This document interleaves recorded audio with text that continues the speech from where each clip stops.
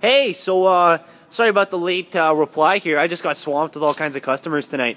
This is the 2013 Acura TSX that we do have in stock right now. This thing is basically brand new, to be honest with you. You can see the nice projector headlights with projecting frog lights down here as well. Really sharp Acura front end on this guy.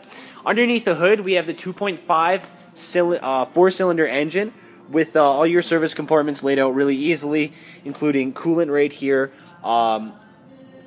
windshield washer fluid, engine dipstick, engine oil, battery, airbox, master cylinder located right there, and basically just really sharp looking vehicle. I'll drop the hood here. Just give me a second. Sorry, I'm having a little bit of issues with this guy here. So as you can see from the front, really sharp looking machine that we have here. On the side here, we do have the nice aluminum rims. Those are 17s as well, so definitely pretty cool. The nice turn signals on the lamps here, which make it basically a luxury vehicle. I could definitely say that. So on the back here, another cool feature as well is that these keys have a driver. Maybe you have trouble seeing that there. But this is driver 1's key, and this is driver 2's. So it finds your preferences, and then it goes from there. It automatically, you don't need to do any of the seats or nothing like that. So here's a push button right here, and then it opens up for you. So automatic trunk. In the back of this, really nice big trunk, along with you can flip the seats down really easy just by going like that. So I have to unlock them from the front there. I apologize for that. So down here, this is the spare and jack location. Spare is located right here, as you can see. So I'll show you the back seat of this guy right now. Oh, it'd help if I have it unlocked as well. So in the back, it has a premium black leather interior with climate control back here as well, and the nice cup holder. So nice black premium interior on this guy. But now I can show you the best part, the front seat of this. This is a pretty sporty vehicle for the four-cylinder it does have. It is relatively peppy and just pretty sweet, to say the least here. So I'll turn this guy on. Just give me a second here.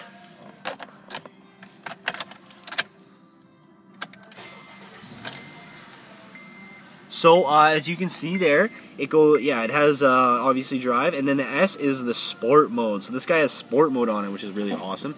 We'll start here on the left. It does have a nice change compartment here. You might have a little bit of trouble seeing that. Oh, there we are. So there's a change compartment there. Trunk release is located right here as well. Automatic windows, power locks as expected. Settings for your seat as well.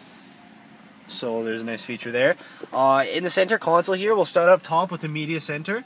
Turn that guy on. Everything pops up really nicely there.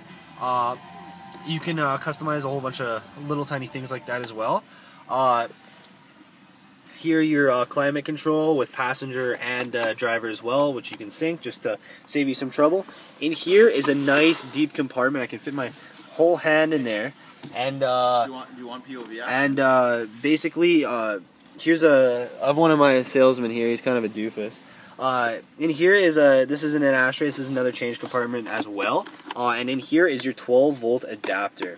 Heated seats included for both sides. The nice cup holders right here, which you can just tuck away, and then they're hidden there. In here is the auxiliary attachment right there, and then the USB, and then another 12-volt.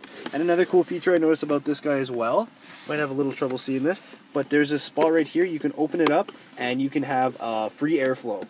So I think that's pretty cool. So you can put your couple pops in there and cool them down for the long drive.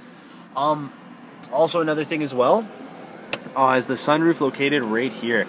So it's a power sunroof. I'll open that guy up for you right here.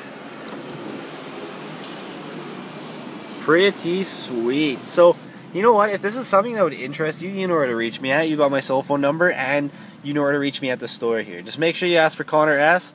My cell phone number again is 780-246-3139, and the store's cell phone number is 769-0060. Well, you guys have a good night. Let me know what you think of this thing, too.